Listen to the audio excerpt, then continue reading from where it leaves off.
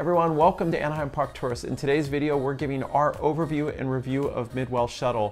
We took MidWilShuttle from LAX to the Disneyland area. This is our overall experience of that trip. MidWilShuttle is highly rated on TripAdvisor. They currently have 5 stars at the time of filming this experience video. They're also highly rated on Google reviews and Yelp.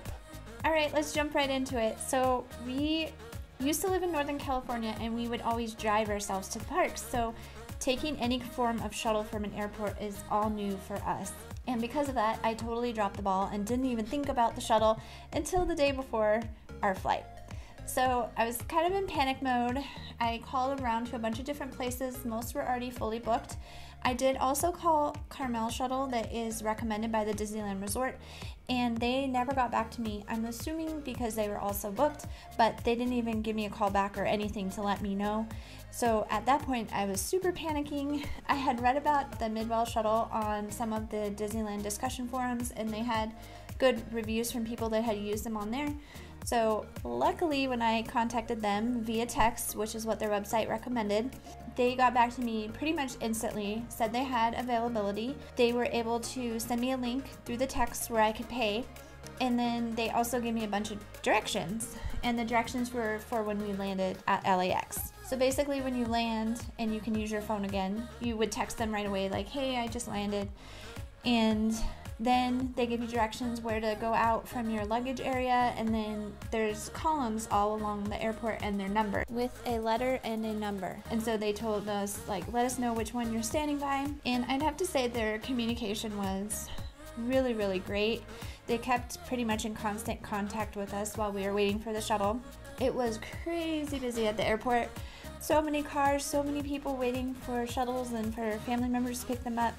It was very chaotic, so it did take them about 15 minutes to get to us, which I didn't think was bad at all. Now, and they told Crystal, be on the lookout for a blue shuttle, and they gave us a shuttle bus number. And when we saw that blue shuttle pull in, I stuck my hand up and waved to them. They pulled right in front of us. 2 gentlemen popped out of the shuttle. There happened to be 2 people working in there at this time.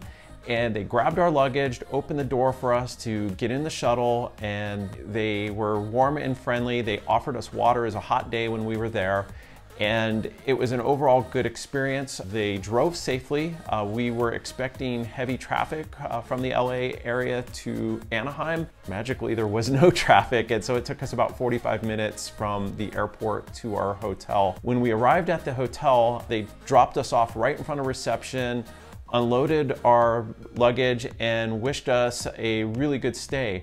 But during that trip, they also were giving us pointers on Disneyland, telling us all about the Southern California area. They were really good guides for the area. We really enjoyed our trip there. Yeah, definitely. It was not an awkward shuttle ride. It was very welcoming, and we enjoyed talking with the driver and his helper as well.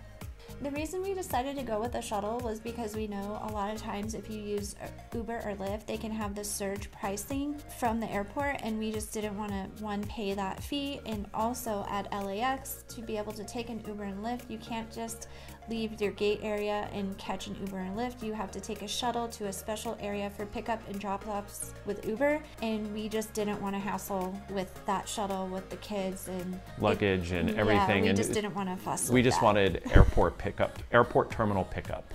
Exactly. When we take trips to Disneyland, we tend to use different services and different hotels just because of our channel. So on the return trip, we ended up taking a flat rate taxi from the Grand Californian, and that taxi was $150 plus tip, so it was actually more money. The service, the taxi driver was actually quite a riot. We were laughing the whole way to LAX, but the difference was the quality of vehicle. We were in a much nicer vehicle with MidWilShuttle. It was a better price point. Overall, we would probably lean towards taking the shuttle in the future over a taxi. Now, communication is big with MidWil. We were in constant communication with them. Big gotchas for international tourists. We know that trans-Pacific or transatlantic flight, you may or may not have internet service. And we would recommend that you actually communicate that to MidWil, that there may be periods of time where I will not have internet access and I may not be able to communicate, because we have read on other shuttle service reviews